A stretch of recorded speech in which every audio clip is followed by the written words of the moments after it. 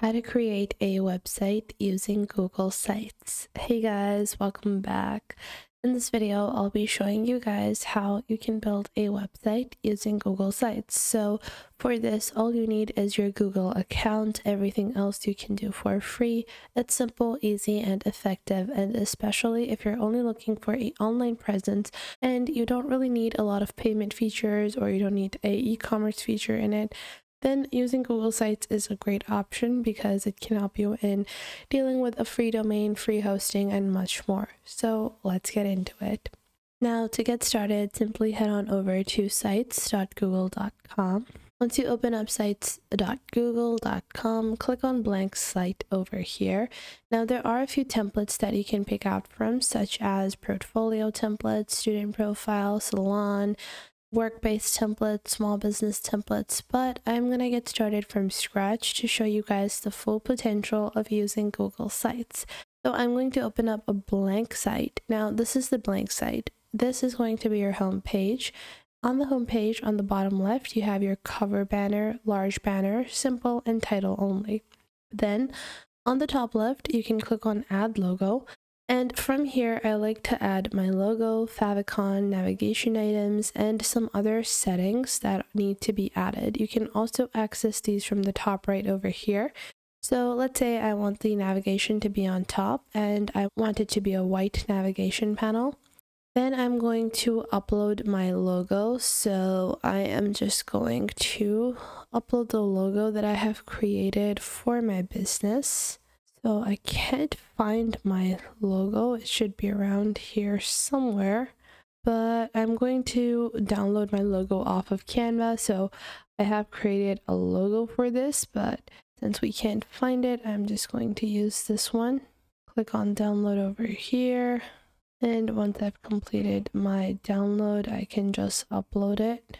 So I'm just going to upload this one like so. Now, once we have that, we're going to add our alternate text. This is going to be used by screen readers for people who might have trouble seeing our content. And then we're also going to upload our favicon. Now, the favicon is the logo that appears on the top left of your toolbar or of any tab. Whenever you open a new tab, you have this little tiny version of the icon. So this is our icon for our favicon as well.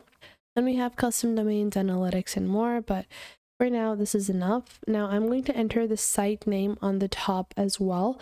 Now this is totally up to you if you want to include the logo plus site name or just the site name. I think I'm going to go with both of these options. Then I'm going to enter information about our business and I'm going to change the header type to a cover header.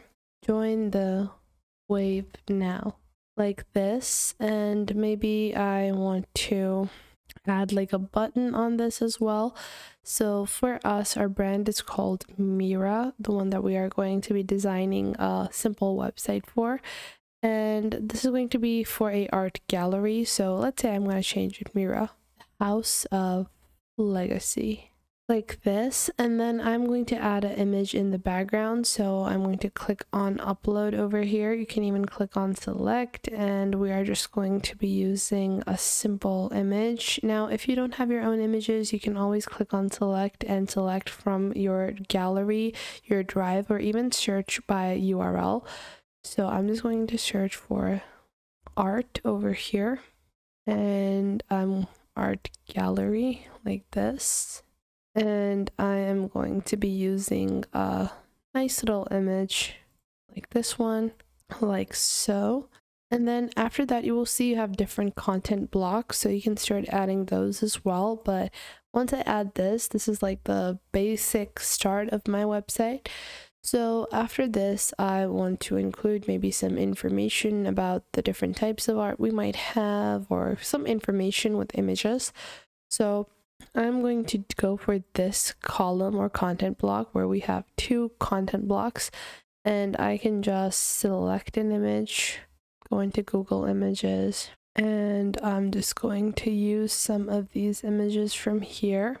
And maybe these are just some articles about art, so I'm just going to resize the image blocks or the text blocks a little as well. And then I'm going to enter some information. So historic art And then we have modern art.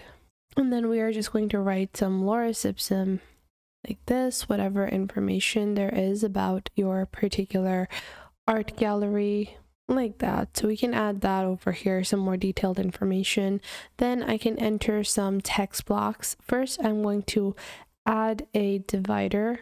And then after our divider, I might want to build a collapsible group where I have, you know, information about the art we have collected like this. And then we can just enter, you know, whatever, 1990s, 1980s, 1950s, whatever it might be, the art period times. We can add that, and then we can add our footer as well.